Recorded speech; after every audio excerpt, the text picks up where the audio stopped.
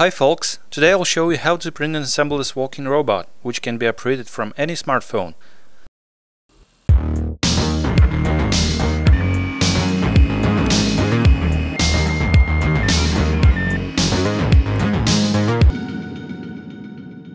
Link to the project is in description as always. Here you can find links to the original projects that I have used as a base for my own one. The firmware is from this project and that is genuine. Lex models are from another project. It is also based on the first one, but the guys did not only adapt 3D models but also spent some time on the firmware and added a lot of commands.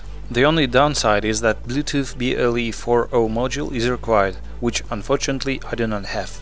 I found the original frame boring, so it was decided to use this model, which is nothing less but a Volkswagen T1 minibus. I printed all details with PETG plastic, but any other filament can be used as well. Let's get down to business. Apart from the printed details, you'll need the following: 12 SG90 servo motors with screws and arms that usually come as a set. Needless to say that Arduino Nano is required together with extension board for connecting servo motors. You need this board exactly since built-in converter is rated at 2 amps and it somehow does the job. Boards with less powerful converters are not appropriate. You can find the link on the project page. You also need a battery with sufficient current output, for instance Li polymer or Li ion with 6 or 12 volts voltage. Finally, you'll need a HC06 Bluetooth module for remote control. We start the assembly with the frame. One part of the joint is mounted on the servo motor, second part requires an axle. 12 pieces in total, 4 with square base which are inserted in the grooves on the housing, and 8 with rectangular base for feet.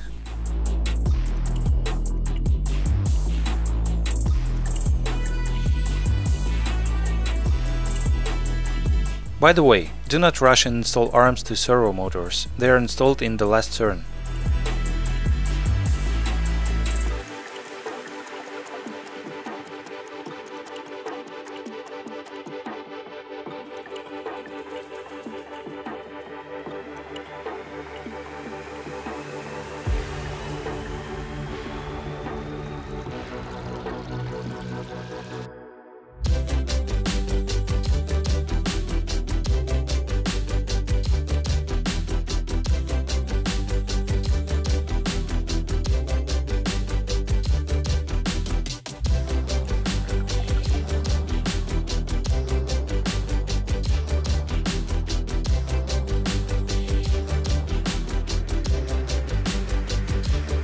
Now you need to connect servo motors to the board.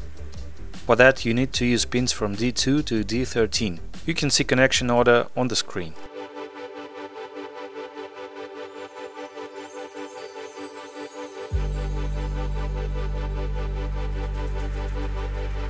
Now we connect Arduino Nano to our PC and load like in its sketch.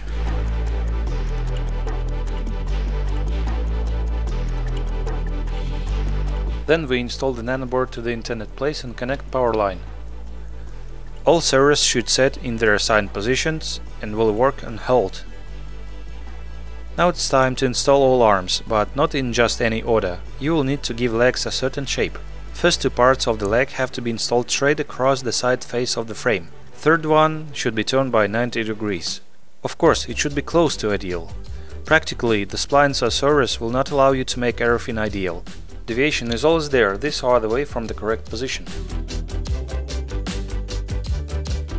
Speaking of which, I do not recommend to use these servos. These are cheapest ones and cost 1 or 120, and guess what? These are complete rubbish. They are poorly manufactured and die for no reason.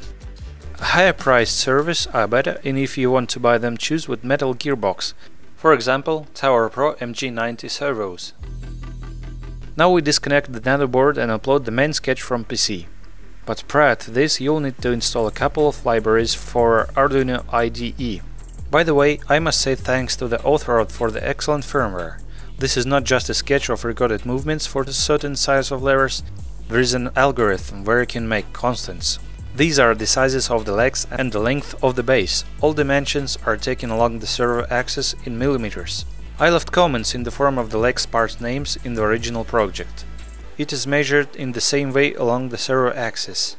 And since we are allowed to change the contents, it means we can build a bigger robot with more powerful servos and all that stuff. Now we load the sketch and return the board to the place. It's time to work with the wiring. I have assembled the wires with cable ties. The overhanging items need to be placed inside the housing.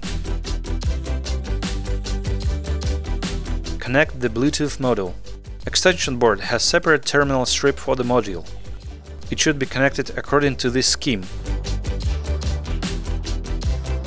Now we can get busy with the frame. I have printed the module as it is, just then scaled it to the desired size. But cables and terminals were standing in the way, bumping into the bottom, so I had to cut it almost completely.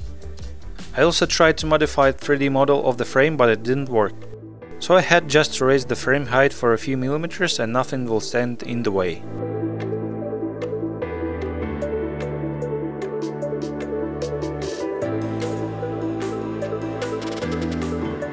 Having glued the stands, I decided to make some sort of windshields, and there was just a transparent plastic sheet on hand.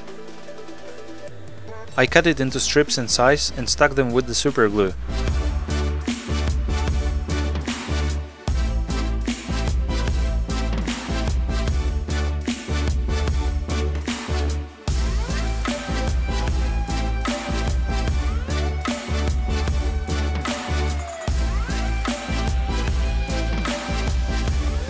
It turned out like that. Plastic in some places turned white from the drips of super glue. And in order to fix this, I tried to cover all transparency on both sides with liquid plastic, which is intended to cover and protect printed circuit boards. And suddenly it helped. I covered the roof with dichloroethane in order to make the details of black PETG glossier. Now we should return to the question, why not to cover it with paint? Let's try to paint some parts and close the issue of painting raw models once and for all. I will create and upload videos of processing and painting decorative models, and I just want to show what happens if you do not bother with processing. This is what came of it. It doesn't look very decent, to be honest. Even the thick paint created for brush application spreads over the glossy surface in layers. Overall, it's not worth spending time on that. Now a little about control. I have downloaded some of the most popular programs for remote control via Bluetooth from the Play Market, but only one works fine, and surprisingly, it's the one that the creator of the original design and firmware recommended. It's called Bluetooth SPP Pro. Turn on our robot and run the program. Select the module HC06 from the list of Bluetooth and connect. When you connect for the first time, you may need to enter a password. Usually it is 1234 or 4 zeros. We choose a keyboard mode. Here we have 12 customizable buttons. In the upper right, in the drop-down menu, select button set and press the button that you want to configure. Above is the name of the button, then comes 3 options for sending commands. Button down, the command is sent by pressing the button once. By the way, the list of commands is in the sketch itself. The first digit is the command number, the second is the number of repeats. It can be changed in commands from 1st to 6. For example, enter the command W11. The characters are entered with spaces. If you put another number instead of the second one, for example 5, then after pressing the button, the program will automatically send 5 commands in a row, and the robot will take 5 steps forward.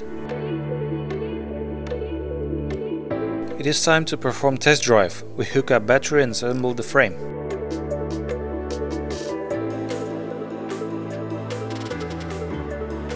As I have said before, cheap servers die very quickly, so do not put load on them when it's not needed. This is what controls looks like in practice. Click once, 1 command. 3 clicks, 3 commands are sent, and so on. Now let's try changing the type of command to hold. We press the button and commands are sent one after another. Now it is worth considering the time to execute a command. Because of the delay and with the long hold, commands can be sent for some time after the button is released. Therefore, this method is not very convenient.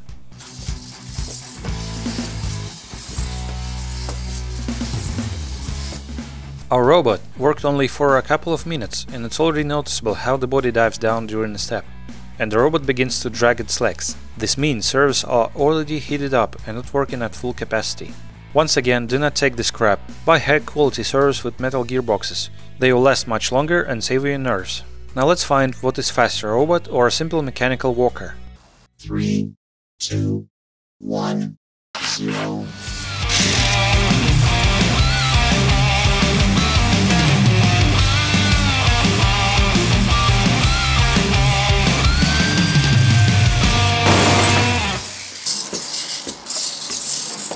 Thank you for watching. If you like the video, press likes and subscribe to the channel not to miss new videos, because the coolest projects are still ahead. Good luck to everyone and see you soon!